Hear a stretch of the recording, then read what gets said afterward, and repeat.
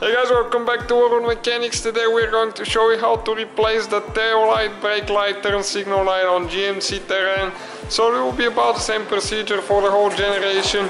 And we're going to demonstrate on the outside light. Okay, as you can see here, the one right here.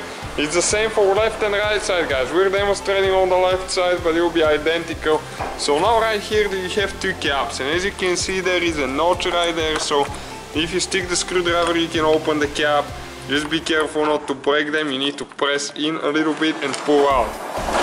And now what you need is either a 10mm socket or a Phillips screwdriver, and you need to remove these two screws all the way. They're not usually very tight, so you can use the screwdriver because they're not even bolts. They're screws and they screw in kind of like in plastic, we will show you. Okay, now the bottom one. So it's not very complicated procedure, you will not need any special tools or anything like that. You can do it yourself, no problem. Okay, right there. Alright guys, after you remove the bolts, you need to push on this side a little bit to get out of the, as you can see, that guide there. And now you need to pull a wad right here, grab it really tight and pull to the back. They tend to get stuck if never been removed. That glide right here, as you can see, it gets really stuck. So if you need to replace the bulbs now, what you need to do is just turn to the counterclockwise, about 30 degrees, that's the bulb, and you just grab it and pull it out.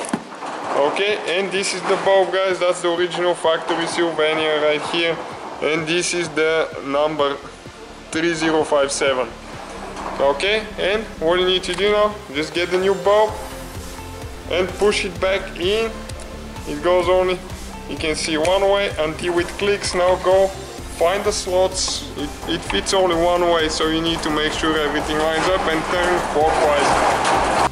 And if you need to remove the whole tail light, what you need to do, you just need to unhook the wires right here and you're ready to pull it out.